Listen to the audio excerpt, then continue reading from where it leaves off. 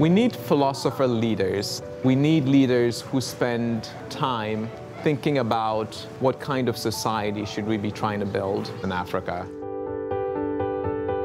The decision to build a new university came from many conversations I had in Ghana. At the time, only about 5% of individuals between the ages of 18 and 25 went to college. And so you could predict what the future of this country would be.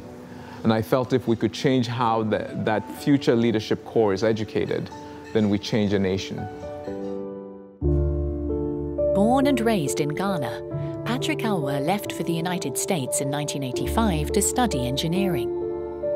After graduating, he began a successful career at Microsoft. After working at Microsoft for a year, I made my first trip back to Ghana. I was very disillusioned by the fact that people were afraid of the government. There was no freedom of speech, and there really didn't seem to be a lot of reason to hope for a brighter future in the country.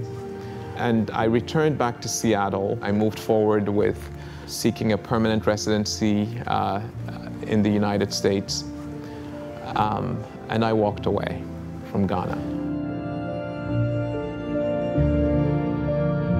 When my son was born, suddenly everything changed. I felt I can't say that I will never go back to Ghana. In fact, it is my responsibility to go back for the future generations. Convinced educating young ethical leaders is the way to transform Ghana and the African continent, Patrick Awuah founded Ashesi University in 2002. It started with 30 students. Today, the campus welcomes 864 students from all over Africa, and by 2020, it will accommodate over 1,000. One day I stumbled on the words of Goethe, and it said, "Whatever you can do or dream you can, begin it. Boldness has genius, power, and magic in it." And so I said we should call this university the beginning. And so we chose a Fanti word, Ashesi, which means beginning, for that reason. But also we felt that it was just a perfect message to leave for the future. That's fine. Yeah. When I came for the interview, Patrick explained to me actually what his vision was, what the mission of Ashesi was, and I bought into that dream, knowing to serve the interests of my children, to serve the interests of my great-grandchildren, and to serve the interests of Ghana. Committed to his vision of living and learning in an equal society, Patrick Awuah makes sure ethnic, gender, and economic diversity is achieved on campus by providing financial support to half of the student body. One of the things that's been central to everything we do at Ashesi is this idea of educating people who are critical thinkers and who are ethical and compassionate. We've done that a number of ways. One is to have a multidisciplinary curriculum. We also did something that I think was incredibly important, which is to invite students to own a culture of integrity on our campus.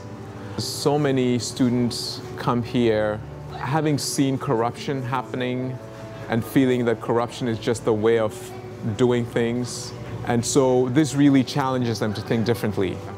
In 2008, they enacted an honor system here. It was the first honor system in Africa, where the students promised two things. One, we will take individual responsibility for being ethical. And two, we will take collective responsibility for holding to account those who don't behave ethically. 4, 25, 72, 172. The vision of leadership and raising a generation of young people who can lead Africa ethically was what really appealed to me. There's one problem that Africa has been facing for such a long time, and that's the issue of brain drain. Having Ashesi in Africa means we can learn everything that the world is learning, but in a way that helps and builds Africa. Ashesi is a beacon of hope in the whole of Africa.